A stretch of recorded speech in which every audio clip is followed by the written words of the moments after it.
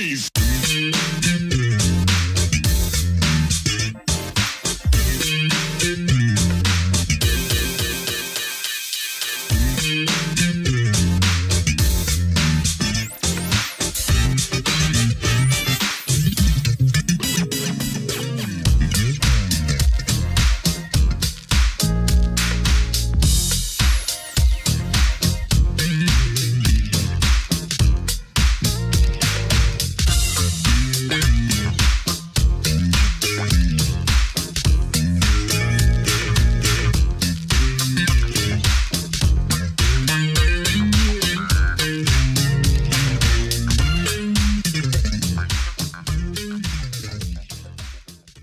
Hello and welcome to another edition of Truth and Rhythm. Brought to you by Funkenstuff.net, this is the interview show that gets deep in the pocket with contemporary music's foremost masters of the groove. I am your host, Scott Dr. GX Goldfine, musicologist, creative arts journalist, and multimedia pro. Whether you're watching the video version of this show or the audio-only podcast version, I thank you so much for your continued interest and support in this show. If you enjoy this programming, there are several ways to help support Truth and Rhythm, as well as contribute to further enhancements and expansion, plus get some sweet perks and rewards in the process. First, subscribe to the Funkenstuff channel on YouTube, which is where Truth and Rhythm lives, and be an advocate by spreading the word among fellow funk, jazz, and R&B music lovers. Second, join Truth and Rhythm's new membership program through Patreon, which features 3 tiers for truth believers, truth seekers, and truth crusaders. You can also submit a direct donation to the cause anytime at Funkenstuff.net. At that site, which is loaded with awesome content, you can also purchase the book Everything's on the One, The First Guide of Funk. Shop for official Truth and Rhythm and Funkenstuff merchandise, and use the Amazon links for all of your online purchases, which allocates a percentage to this show. Sponsorship opportunities are available as well. Contact me directly at scottg@funkenstuff.net. For those of you who go the extra step in supporting the show, you have my heartfelt gratitude for allowing us to continue to shine the light on those special artists whose quest is to find truth in rhythm. I'm pleased to welcome to the Truth and Rhythm Mothership Detroit-based percussionist Larry Fratangelo, who for more than 40 years has added his brand of rhythm and sounds to funk, soul, and rock recordings by a legion of well-known artists. Of particular note is his decades-long collaboration with P-Funk from the late 1970s to recent years, appearing on albums by Parlet, Funkadelic, Bootsy's Rubber Band, Parlet, Brides of Funkenstein, Horny Horns, Philippe, Wynne, Tackheads, Red Hot Chili Peppers, George Clinton, and Bernie Worrell. Among the other stars Fratangelo has worked with and recorded with are Albert King, Bobby Womack, Aretha Franklin, One Way, The Dramatics, Was Not Was, RJ's Latest Arrival, David Ruffin, Shotgun, Dennis Coffey, Anita Baker, and Kid Rock. Wow, very impressive. Larry, thank you for joining the show. How are you? Doing well. It's pretty good. You got your facts there. All right. I try to do my best to do it justice, you know? Very good. So you look very comfortable there. Tell the folks where you're coming to us from today. Well, where I'm at is a new studio that we are actually developing that's going to be it's more of a playground to do streaming. My partner has a vision for something like Daryl's House. We'll have guest artists and things, but also we want to do things going to schools. I also have Drum Devils, which is my percussion ensemble, which is going to turn into a nonprofit for just such things. I've been a vision I've had for a long time. But this place is, we're sort of in here now. He's gutting it all in April. I'm about to go on tour with Bob, with Kid Rock. So it's timing is everything. I'm getting out when they're going to do they gut everything. And he's got a vision of a French farmhouse and whatever. He's got going to have a small chef's kitchen up here.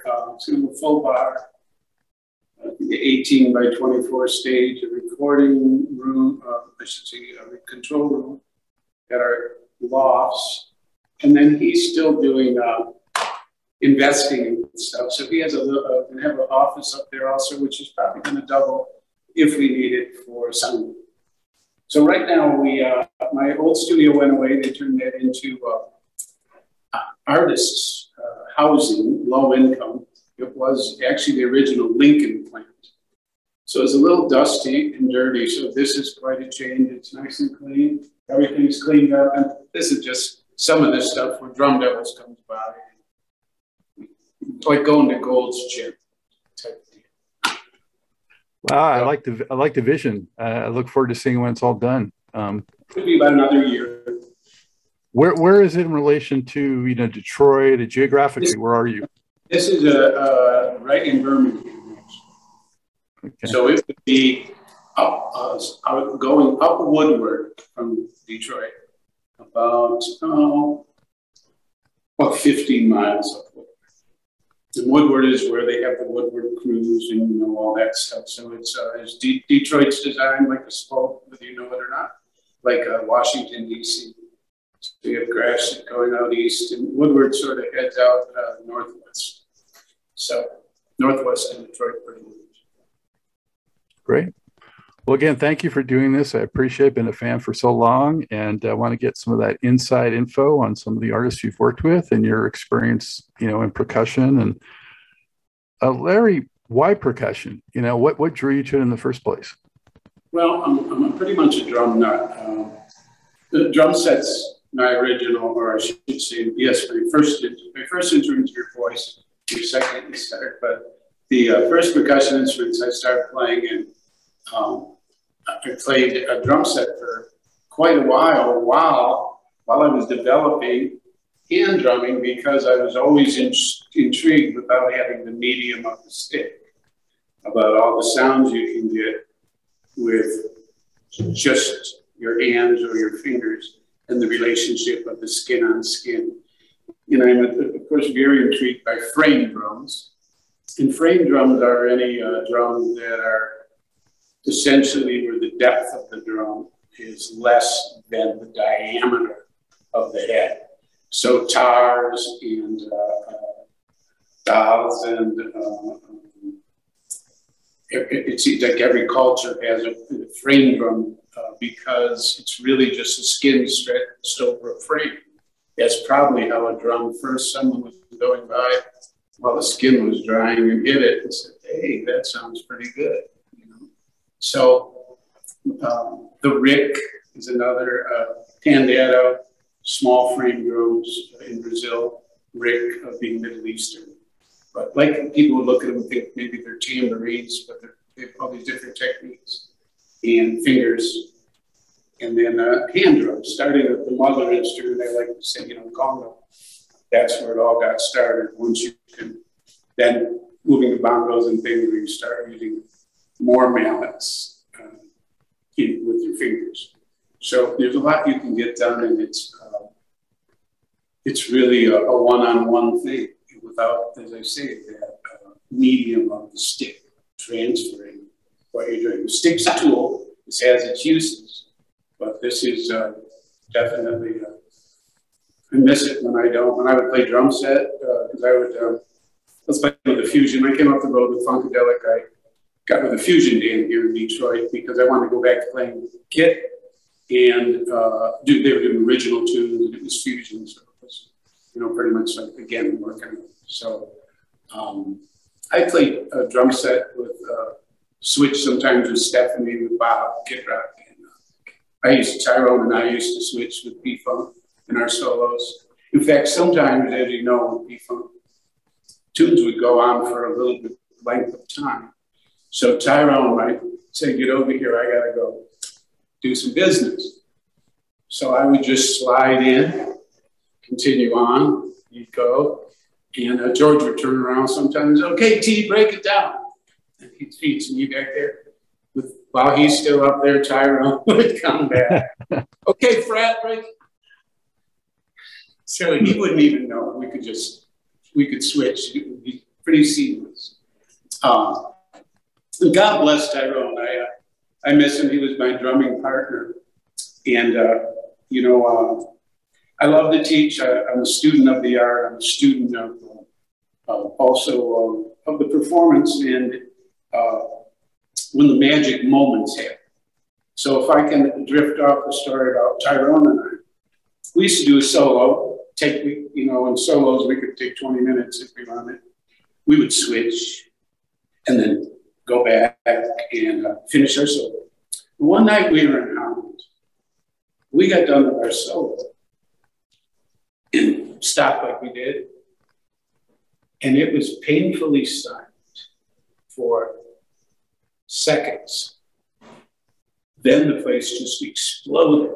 And it was like, it felt like the guys in Raiders of the Lost Ark or something when that electricity was tremendous. We couldn't figure it was just like, wow, that was overwhelming. So I didn't think anything of it. I mean, I did, but I was like, wow, same solo. Pretty much. I mean, I didn't notice anything more spectacular. You can't necessarily, I guess, be in the game and watch it also, kind of. But about, 8, 9 years later, maybe, I went to the Montreux Festival. We tried to have a sister city thing with Montreux. I went with the band that represented Detroit. It was a Joe LaDuca. We were in Finland, we did Puri, Finland, and then Montreux. When we got to Montreux, Claude Knox, who was the originator of the Montreux Festival, he was also head of the Warner Electric band in Europe. He had a villa up at the top, and it should be like if you were George Benson, the headliners, he'd invite you up to the villa and stuff.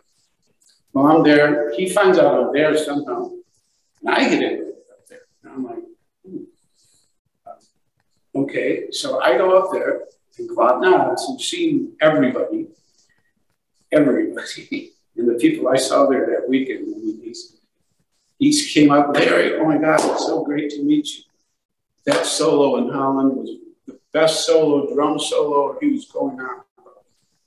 And it led me to believe, as Confucius said, the student must be ready for the lesson. Well, I think it's like when the moon is in the 7th house and when you never can predict or know when you and the audience are all on the same page.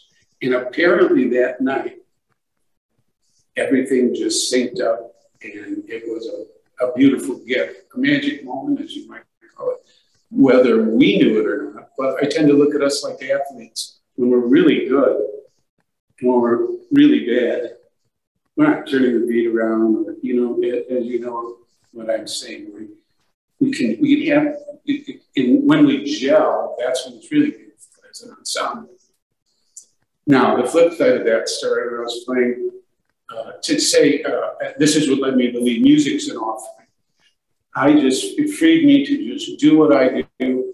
It freed me up, which Parliament Funkadelic helped me to do too, George pretty much would let you, we'll get to that with One Nation and stuff, but playing with that group again, the one I went to Montreux with, funny enough, in the early days of that group, I was taking a solo one night, and I hated the solo, yet they wanted to carry me off right on their shoulders, so great.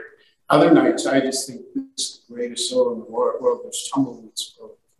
So you free yourself up and go, I'm doing the best I can all the time. And it's just an offering, and it's a continuous adventure. Yeah, and of course, Larry, for viewers talking about Tyrone Lampkin, the drummer, I think we only said his first name, so I want to make sure everyone realizes who we're talking about, who left us far too young. Yes. Yeah. He was my brother. We're partners, drumming partners, and that's him and Bert and I used to hang with Bertie too. And miss Bertie so much. He was like my older brother, older genius brother. Yeah. I'm going to ask you more about Bernie in a couple of minutes, but I did want to ask you before P-Funk, who were some of your biggest influences in your playing? of course, starting playing drum set in the 60s, Keith Moon, of course, you know, jazz drummers coming on a little bit, somewhat because they were into the Rolling Stones, of course, you know, and Charlie Watts, and from the drummers from any of the rock bands at that time. And then being influenced a lot without knowing it by our wrecking crew friend. What I want to say, I'm trying to think of his name, of course, when I want to think of it. Al Blaine, who played on all the West Coast stuff, you know, without knowing it, but really influenced quite a bit of the drumming where it went, as well as I said, Keith Moon, one of my favorites, but very eclectic, and played the drum more, instead of just holding down just the groove, played melodic. Yeah, it was a very melodic drum. But then as I went on, like I say, I was intrigued by rhythm. So, of course, Bossa Nova was in the Sergio Mendes, starting with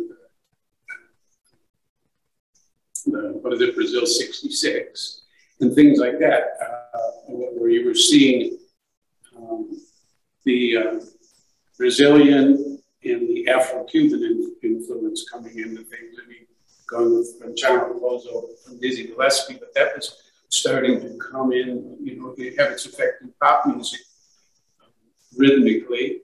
The Bo Diddleys, the song Clave, so much of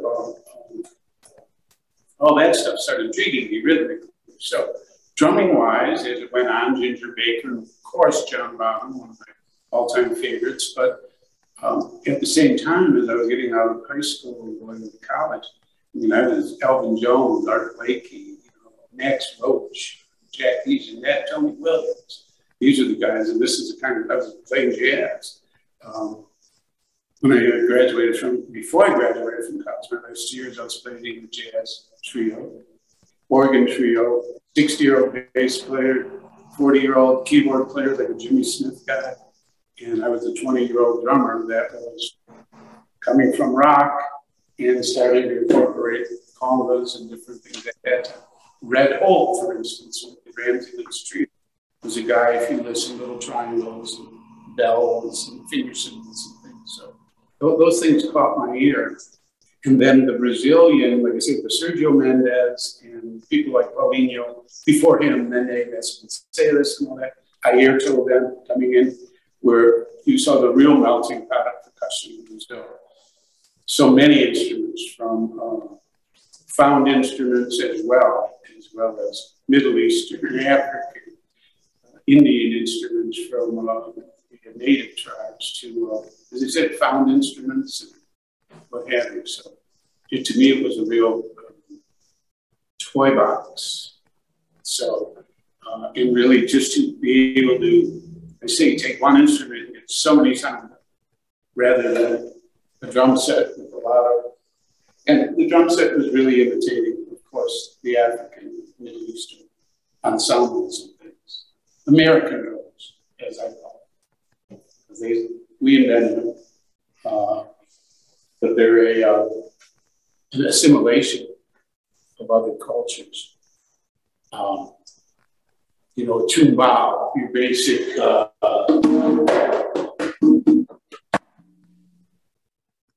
Do you remember the first live show you saw where the drummer or percussionist just kind of blew your mind? You won't believe this, but it was the Beatles.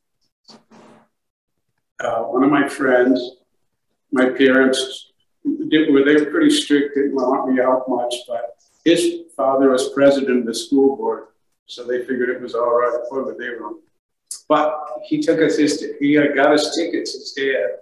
He was a vice president of Midland Adhesives or something, so and president of the school board and that. So yeah, Olympia, when the Beatles were here, whatever that was, 68, 60, but it's been 66, because it would have been, I think, first year of high school. And the first, we were laughing about that the other day when I first started in the studios in the mid-70s, late 70s. You know, people call you, or, you know, that's how I got, was in Aretha's band for 10 years. They called me and asked me to, they were playing Cobalt, I believe it was, or something. This was the 84, 86. And then when I played with them, they asked me to join the band. So the first gig that I got the call for, believe it or not, was Barry White and Love Unlimited. Was your first time in studio with Albert King? That's what I saw on your discography. Yes, I ended up, Don Davis sort of was the guy after Motown at United Sound. So I got called for a session, which it turned into a couple once I was there. I think in the one session I might have played on the Johnny Taylor or Bobby Womack and Albert King, or all in that within a couple of weeks, because Don added me to the rhythm section. So that's right. I played in both the David Ruffin solo records, Philippe Wynne solo record from Spinners. And this is where I met Bernie, because Bernie, you wanted to talk about Bernie Worrell. This is where I met Bernie on a session for Don Davis. Bernie heard me and said, I got to tell George about you. So I came in, and he called me for a session. It was One Nation, but really stripped down.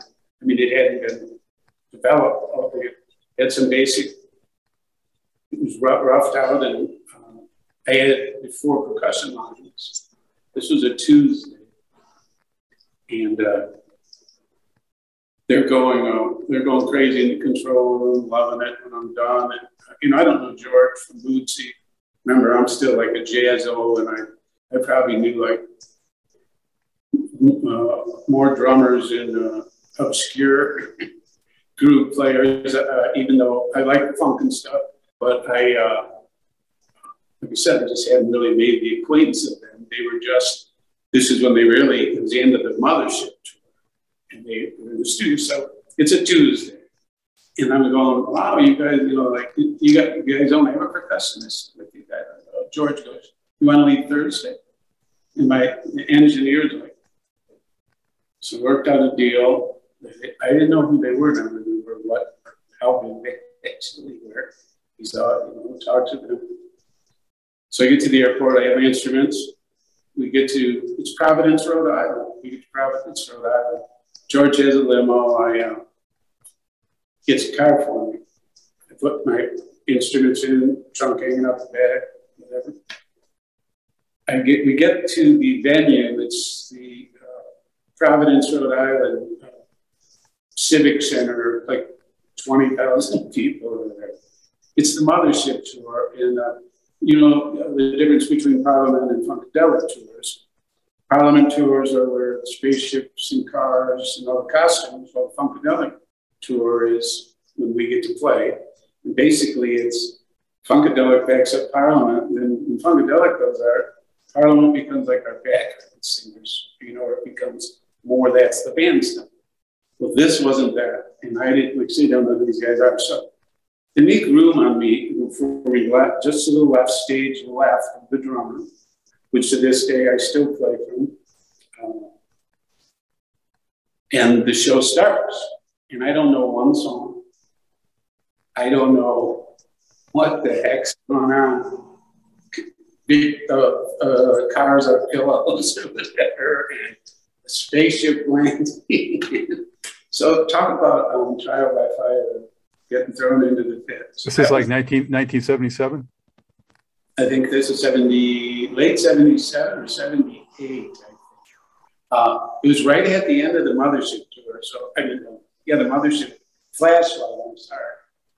It was the end of the Flashlight tour. And I don't know why George couldn't have waited. At the end, there's only a few more gigs. I guess he wanted, that's how George is. And I was young and it didn't matter to me. It's, let's do it. I get to play and do whatever I want. So that's how that worked out. So you did a little studio stuff first, then you went to that show? Yeah, I did this. I put all the parts down on One Nation on Tuesday and left on the road Thursday. So, what were your early impressions of? I mean, let's finish up with Bernie, who you seem really fond of. What were your impressions of him and George and some of the other, well-known people like Gary or Bootsy?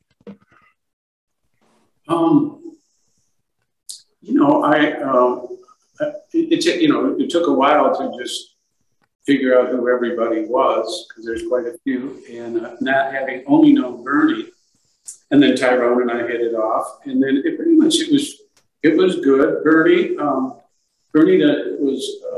he was one that he didn't put up with people bullshitting or being not very real. So first off, a couple times I was like, oh, Bernie, I thought he was like, he just maybe ornery or something. I didn't see that side of it, but then I would start seeing why. But if he loved you, he loved you. He'd definitely call you out, But he was funny, definitely lovable, had the best smile and laugh, and he's a deep thinker, a very deep thinker. I mean, that's, he wrote a symphony on that.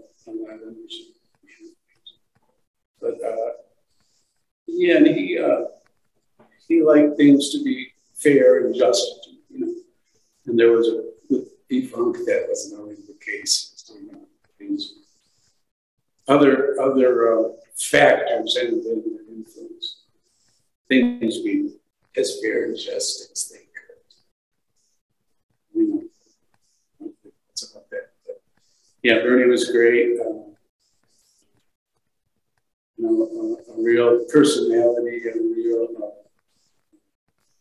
a musical, just presence. It was great. Miss him. Love you, brother. So that was my getting into the, and then everything really took off then because Funkadelic had their gold and platinum too, One Nation. So I was really only there because the money got funny about 81. I was really only there from 78 to 81, but I don't know how many, a dozen records at least in that time. And then stuff over the years, I'd come in and do things, or there was tracks I played. And at one point, we had like 3 studios around town go up.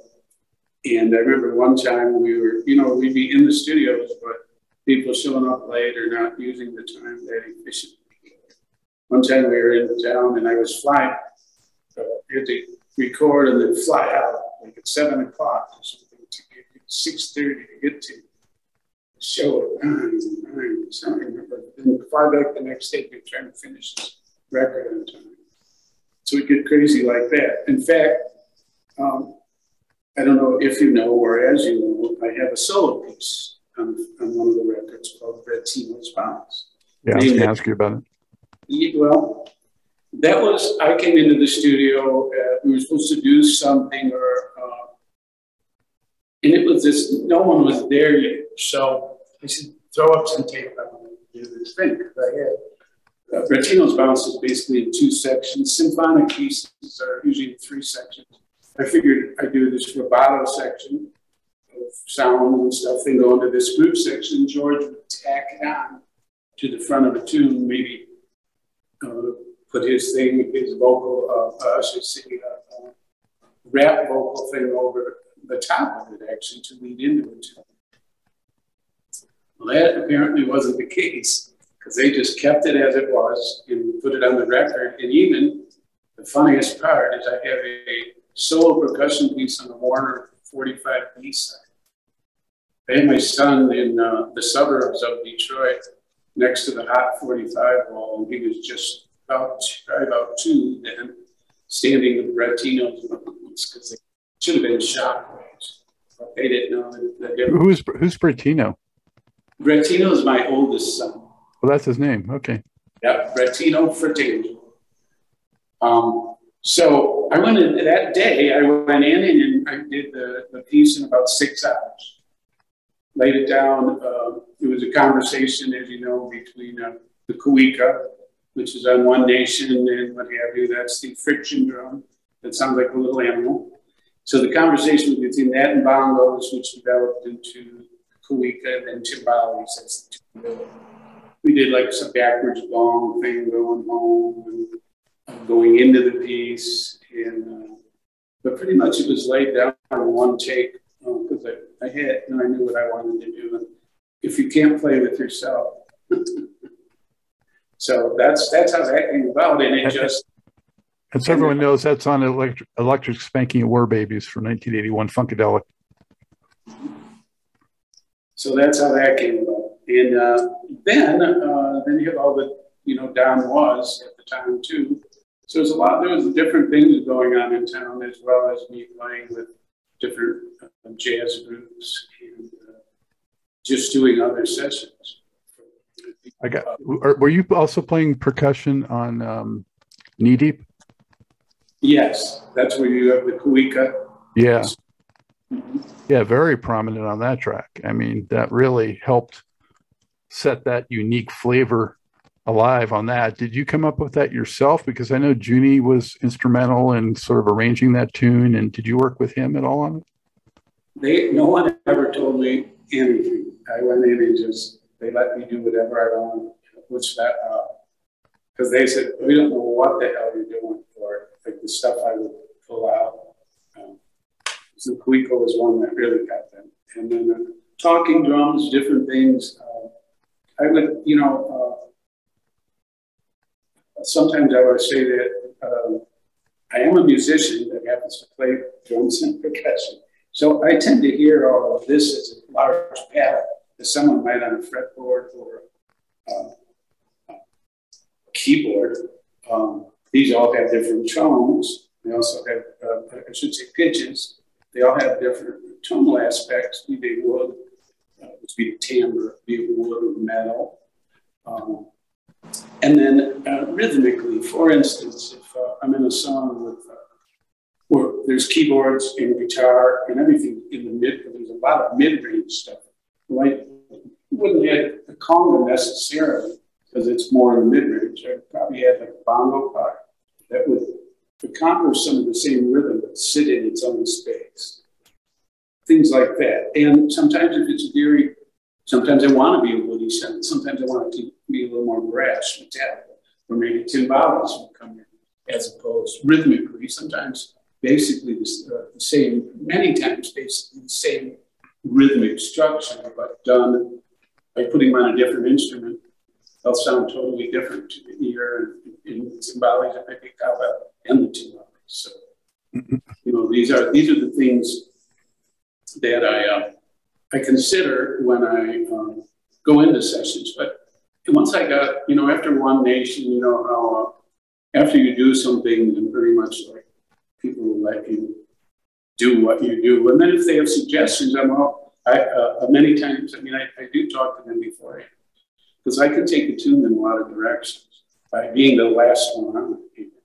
And I've done that. They're like, wow, you just changed that whole tune. Well, it's, it can be done. And are we taking it more in the pop direction? Are we going to get a little, I'm going to take a bit of the scale with it? I'll bring this out, And then having a palette of instruments, which also, and I'd like to thank Carl Woodsmall for hooking us up. A quick shout out. But these different instruments and textures, once you hit your palette, you start hearing sort of where they go or where you think they would go. The Bobby Womack, funny we're talking about this stuff, is he wanted me to play Kuika. And I do this every time because the Kuika is rubbing a stick. I don't know if everybody knows. May I? Sure. This is one of the ones we have around here, but basically a stick attached to a head will make different sounds. It's usually, I use a wet rag, and then, which I don't have one here, you wet the rag, which we'll do fast lessons. I do have something here to wet it with. And then basically you change the pitch of the head. You don't beat this drum. This is what you hear in One Nation and so you pull the stick in different either less will give you low tones. If you don't pull it tightly and make the head small, you get high tones. So now let's see, where were we? Was knee deep looped at all, or did you keep that up for 15-20 minutes on that really long track? No, we back then in the days, oh my God, we were 24 tracking. They're not, you keep that going. They weren't looping this stuff. Yeah, so 15 minutes, you're like keeping that going. I'd play on some tunes for 10, 12 minutes. My core is still good, I think, from those days playing double shakers. And oh yeah. In fact, as I say, back in those days, it was about punching, not non-destructive punching. So sometimes the engineers would actually have me do some delicate punches too, as a percussionist, if they wanted to. But we just want to get that. But if you miss, you have to go farther back. Engineers sometimes would just want this little part, they'd mess it up. Pretty soon I'd be like 2 bars back, reconstructing, still hoping they're going to nail it. And you try to give them spaces where they can nail it, rather than having them doing 16th or 32nd punches. You try to get them where they can punch. And so, I remember the first time I saw editing in the mid-70s, I think mid-70s. I came in and the engineer had tape running on the floor. And it was a half-inch tape, which is 2-track stereo. Because remember, we're coming from 24-inch tape. Then they mix it down to stereo. But the way they edited it in those days is you didn't want that chorus or wanted to move it. You had to run that chorus out. Razor blades, yeah. Yep, flip the tape over, cut it with a razor blade, tape it. Or they would have, you'd see chorus, it'd be hanging with a bunch of tape on the floor, a verse. And that's the only way they could, because they would make the 2-track and then a safety also.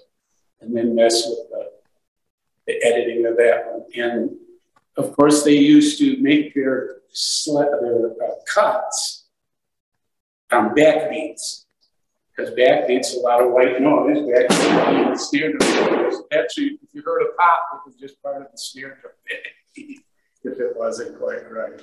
But, yeah, that was a definite skill back then for sure. Played straight through, or you had to rely on the engineer. And I'd rather play straight through sometimes than rely on that punch. I'd rather, it was really performance back then. Yeah, when you'd go into that studio, typically what shape were those P-Funk tracks in? I mean, how much had already been laid down? Who did you maybe play with in the studio most of the time? Many of the times I was in there by myself, adding, because I would do overdubs, or sometimes, like I said, with One Nation, it was almost sort of some of the bed tracks, because between the timbales and the kuika, there was a little bit of bubbling going on. But you would have various stages, and then sometimes I might even add something later on, but many times overdubs, because we did a lot of it at United Sound, and we loved recording me in that big room. The big, they can put an orchestra in there and percussion. That's what's beautiful about this place, is you can hear it's got really tall ceilings and stuff. That's what we want. The drums sound like you're playing in a cathedral or a huge hall. So that big room, that's so many times overdubs. And that gave me that would be my day to do things. So I would have all my stuff out there. And it used to be funny, because if they knew I was doing a session, the control room would get real crowded, because people would want to see, okay, what's he going to pull out now? Or it was sort of something to come in and see, okay, what's going to happen. Like a mad scientist, yeah. Exactly. And, I was free to try things. Now, if I can do another setup, some of this may not have come about as well as it did. Thank you, Lord, and thank you, Ernie Rogers. Now, Ernie Rogers, rest his soul too, was ended up being the principal of Northwestern High School here in Detroit, but was the music director for years. But his father, before that, had started an after-hours place called the Rap House. And it was the Rogers Association for the Performing Arts, mostly for young Afro-American players to learn the standards. Ernie was a big guy, and he even had a hook, because you would line up and play old jazz standard, Little Sunflower, Song for My Father. And everybody would get like 2 choruses, or if you would go, Wynne, he might let you have, 3. But if you kept going, he would be like, he had a hook, just like he thought with the thing. But Ernie really was and this would happen on Saturday nights, the night after I was playing in my pop band, in my 6 night a week pop band. And this was before Funkadelic, as I say, probably mid-set, about 75, 76. Would go there, and Ernie would let me line up with the horn players, except I'd be playing a talking drum or a kawika or some crazy other instrument and playing to the form of the songs, trying to make these instruments play the melody of these songs. So Ernie, God bless him, gave me the confidence, the opportunity, and the experience playing with other musicians to use these instruments in very melodic and a very exploratory way. So that's the real precedent, I believe, for them, Parlet and Funkadelic, and giving me the confidence to explore those instruments and do some of those things. So when you would go into the studio, and if you're by yourself, how was it communicated to you, what tracks you should work on while you're there, or what type of part to lay down? So many of the times I would just heard the tracks for the first time when I came in. They weren't really passing out tapes or anything. There was no internet or anything. And people didn't want their stuff out there either.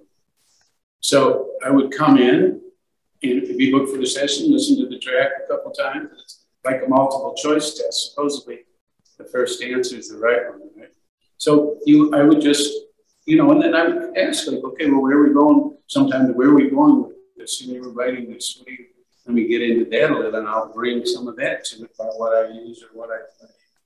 So, but many times, the musical, I call her my mistress. She'll tell me if I just relax and listen. And then I say there's different ways I can take it. So I would communicate then with the artist, or the producer more often than not, about what the vision of where, the tune, or if they said, put something on here like this, sometimes they'd say, well, the hi-hat's doing this, I would be doubling that. How about if I try this? And they'd hear, okay, or no, do that. And then I would do that. If they wanted that doubling of a hi-hat part, anything, shaker or something that I felt was sort of redundant. But if they wanted that, and basically I was there, I believed I could play, Bobby Womack, went back to that story. He had me play a kawika part with him and Candy Staten on a ballad. They're singing this beautiful ballad, and I'm like, I feel like I'm back there, like, what the hell am I doing? But he loved it. I mean, he reinforced or made me the first realization. You can play any tune, any song on any tune. It's how you play it. What you're bringing out of that instrument that fits the music. I mean, there's better choices. There's a limit to good taste and none to bad. But it's all in taste. 10th grade socials tried to teach it, taught me. Can't argue taste. So it's all, like I said, an offering for me. I put it out there and, let them decide. Well, how often, if ever, was George Clinton around the studio when you were there, or? Oh, yeah. So it was a clubhouse. it was like a clubhouse, you know.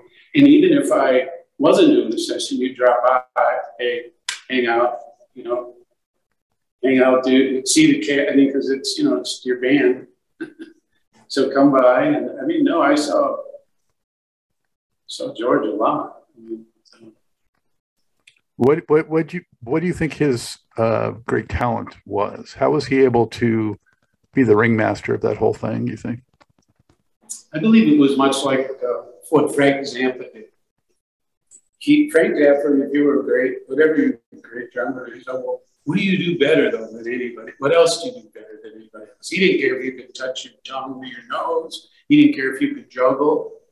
And that's what, like George, he just, he let you do, he gave you the freedom to do what you wanted and appreciated your talents and try, you know, saw what he could do with them. He didn't judge them or really point you. Vocally is where they did most of their pointing in directions and where they, you know, nail stuff. But the music, and then, you know, the music too, but not it.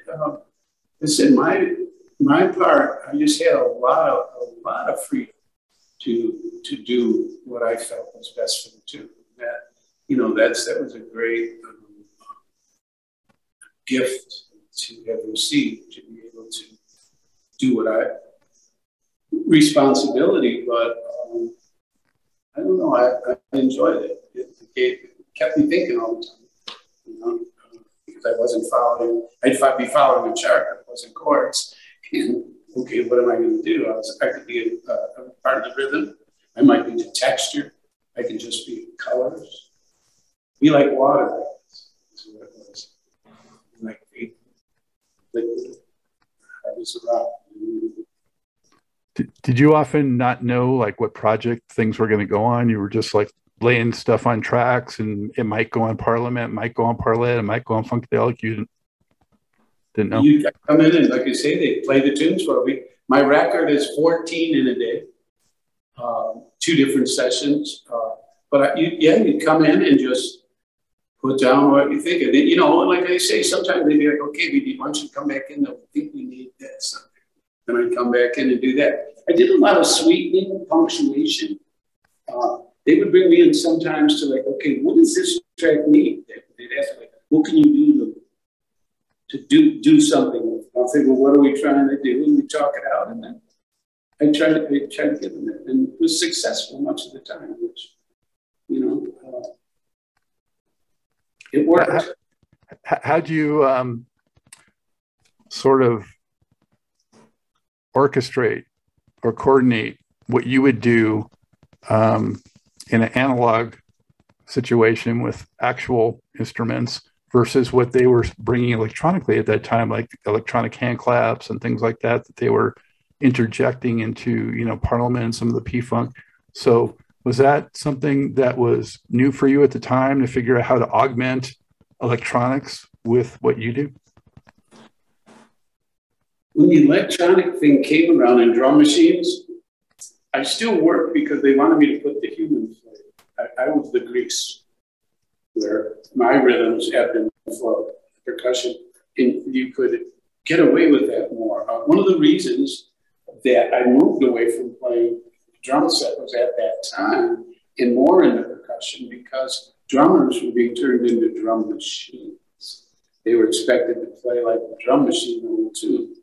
Just isn't for me. I like to be able to have a little bit of freedom in what I play, the instruments I play, you know, and that's where this all worked out well for me, because I played over many tunes that were drum machines that I said that I greased up and you might not even know, you know. So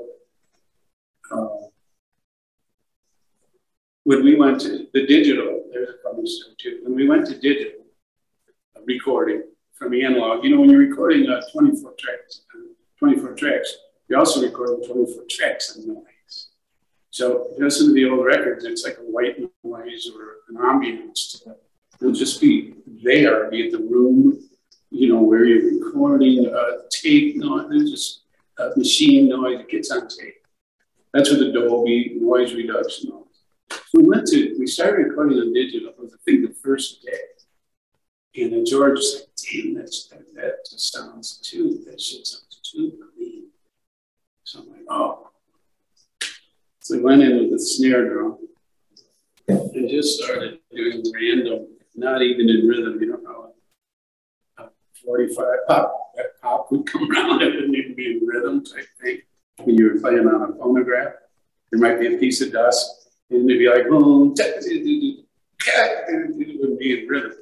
So I just went out there randomly, put a track of dirt, Russians, just, so yeah, that's it. He wanted to hear that. I knew what he was talking about, because it was like, suddenly we were in like this hospital room with fluorescent lights. That's what the tune sounds, you know. Digital can be just sterile, yeah. Oh. So those are some of the funny stories. How many tours did you end up doing with them? Well, like I say, till through 81. So from 78 to 81.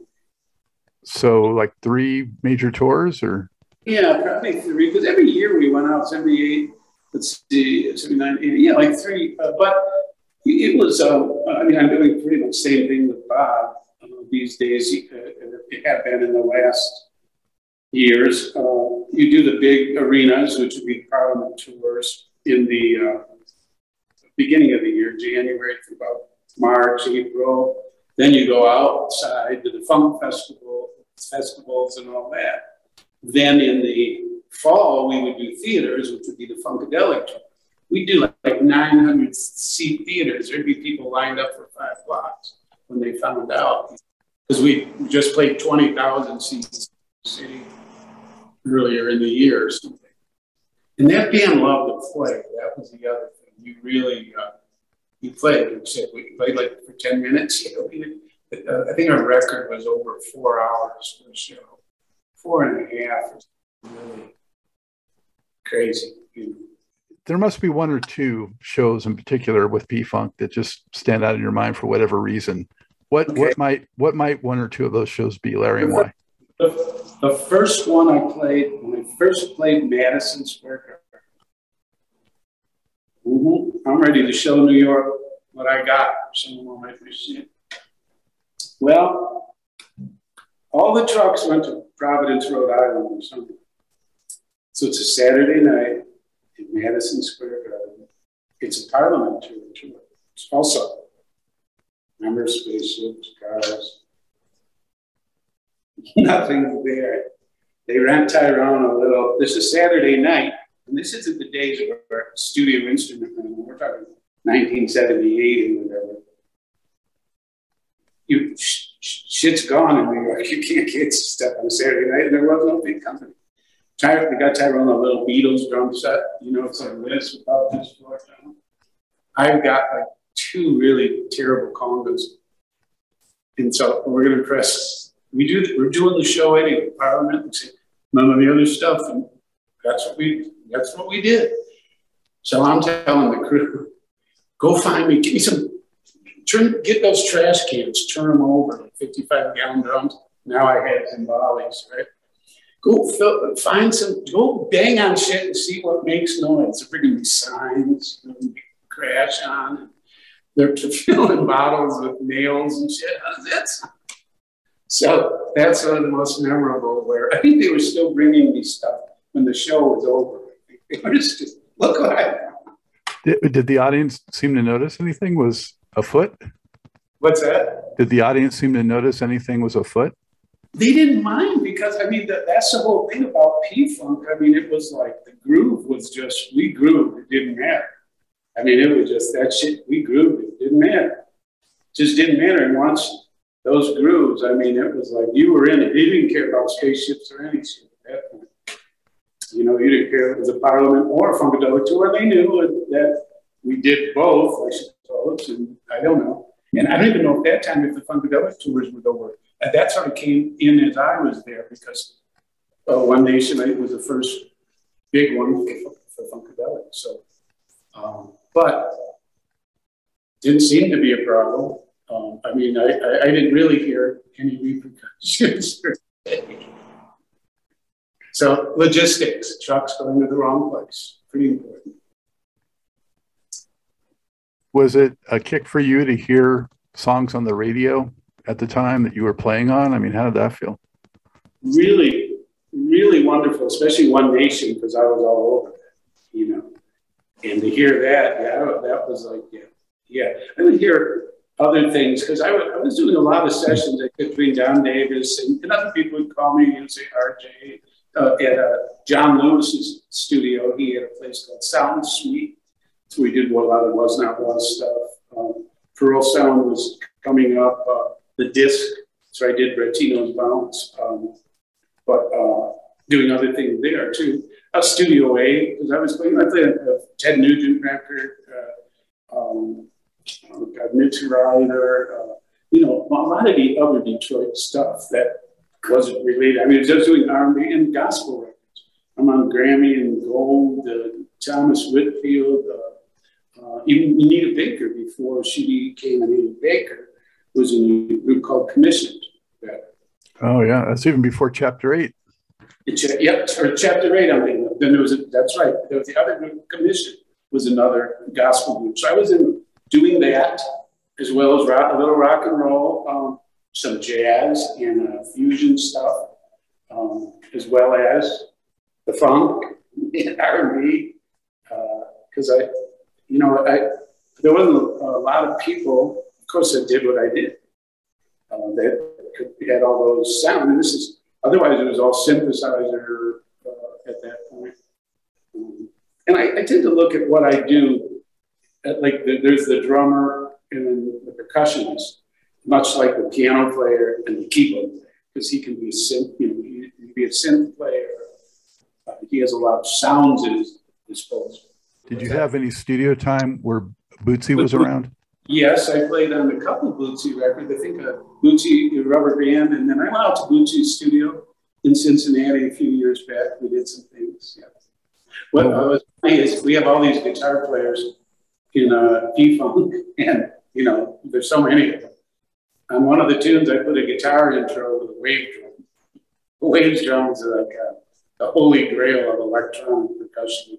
It's a synth, it's a modeling synth, so you can do all this crazy stuff. I use it as a drum for a certain sound, but mostly for other textural sounds. I said I had a Hendrix patch and put the guitar intro on one of Bootsy's. So just crazy machine. All the things. Was he a character? Was his talent impressive in the studio? What'd you take away from him? Yeah. Bootsy knows what he wants and what he's doing. You know, he has a plan. You know that. So and him again. He pretty much was like, do your thing. So that's good. I enjoyed that. And then, I did some stuff with Eric Leeds from Prince's. They flew me out to Paisley Park to do the first record was Eric Leeds was a Prince, and Sheila and myself doing separately. But that was very nice when I was out there. It was 94, I think. Kim Basinger was there. I was like, who's that? She was hanging out. How'd you make the connection with them? Through George? They called me, yeah, through George, because we did graffiti, tune on Graffiti Bridge too. So George produced them. That's the Chili Peppers connection too. And then that's a funny story too, because Chad is like one of my, if you look on Mother's Milk, it has my name with Dad after, because he's like one of my, I call him one of my eldest illegitimate sons. So there was a band they put together here when I got off the road with P-Funk, a lot of money behind it. And Chad ended up being the drummer. And so I was working with him and we did this solo and all these things. So he was like somewhat of a protege. He went to LA and then got the Chili Peppers gig, but Flea and Anthony, I said I had already met from doing Freaky Style. So it's sort of a funny thing, that I'd already met that. I told Chad about this band that I went and recorded with, which was funny. We were playing in Detroit, that ended up a few years later going on and gigs. There's a lot of small world. Yeah. So Freaky Sally, was it Jack Irons or who played drums on that one? Yes. Yeah. And then again, here I come in overdub. We would have just like say more. Most of the rhythm section stuff I did was with Don Davis because we would, that would be the thing back in the 70s, coming in and book for a 3-hour session and go through a couple tunes, keyboards, bass, drums, guitar, and then he added percussion because, I'll influence what's going on sometimes too. It being part of the rhythm section of the gig. So I ended up just being part of the rhythm section. So 3 days a week, show up and do studio work, as well as whatever else. But through Don, to at least 2-3 days. And there was overlap with Carl Butch Small, who's been on the show. And how did it suss out, if you or Carl would play on a particular P-Funk track?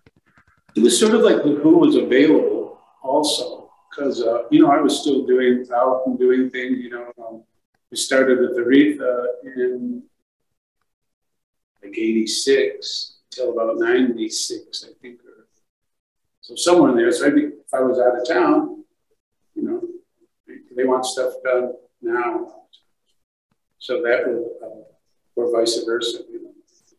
They said there wasn't too many of us doing it. And there was a lot of people that I guess wanted it. Because, if you look on our Discogs and all the stuff in that era, there's a couple hundred records around there. Just that whole R&B. Well, if for people listening to the records, is there a way to sort of distinguish you from Carl? Do you think there's a certain stylistic tendency? If you listen, you would. We do play different. That's for sure. I just have different, I think, influences and just our instrumentation. I think our batteries are a little different in some respect. I incorporate some Middle Eastern stuff too. Not enough. And I think just the different influences of what we came through. And then I don't know if Butch is a drum set player per se, or if that's his start. I don't think so. I don't think he plays for drums. I have that. The drummers like to play with me a lot because I know where they're doing their fills and different things. I tend to play around, either start their fills off or when they're done. In other words, they're usually playing on the 3s and the 4s. A lot of my stuff will be on the 1s and the 2s, and maybe a 1-beat, 2-beat thing. That's it. Not a lot of, it's more spice on my end, layers of the groove. But like I say, I'm still a student of the drum set too. I love playing kit. I miss it when I'm playing percussion all the time. There's much more to this great Truth and Rhythm interview. Just continue on to the next part of the episode. Also, be sure to subscribe to this channel. If you've already done so, please share it with friends. And become a member by joining Truth and Rhythm on Patreon, or consider donating at funkenstuff.net. Thank you very much.